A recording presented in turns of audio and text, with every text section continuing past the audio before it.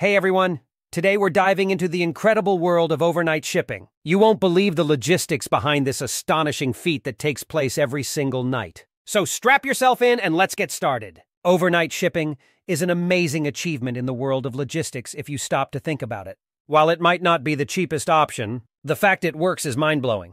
That you can send a package from San Francisco on a Monday night and have it arrive in London, UK by Tuesday. And that's with the time difference taking a chunk out of that. Or ship from Dublin, Ireland on a Tuesday, and get it in Anchorage, Alaska by 9 a.m. on Wednesday. The three major courier companies making all this happen are FedEx, DHL, and UPS. Not many people realize this, but FedEx boasts more planes than Emirates, Etihad, and Qatar Airways combined. DHL delivers to every country in the world, even North Korea, and UPS flies to more destinations than the largest passenger airline. What's the secret behind their super-fast deliveries? It's their massive global networks that allow for lightning-fast shipping at relatively low prices. Each of these giants operates hundreds of flights nightly, but FedEx takes the cake as the largest cargo airline in the world.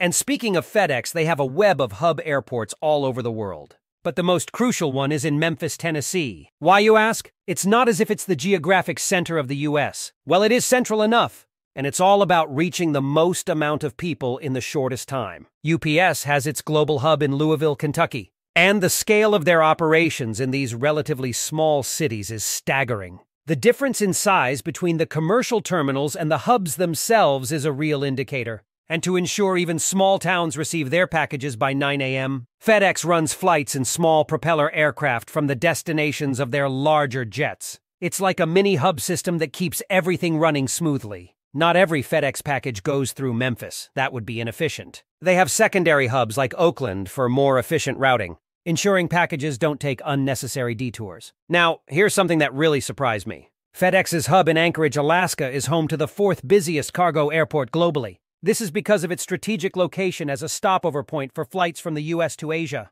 FedEx and UPS use this stop for sorting, not just refueling.